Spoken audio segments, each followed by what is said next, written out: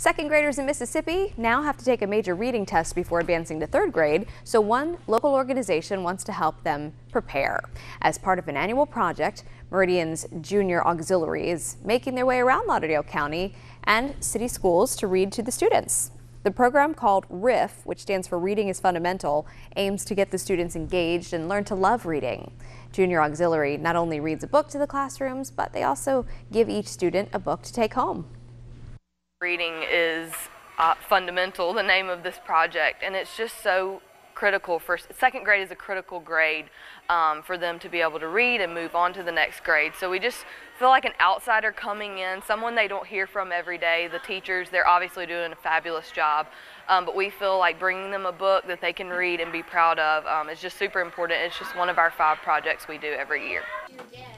For more information about Meridian's Junior Auxiliary, you can head to our website.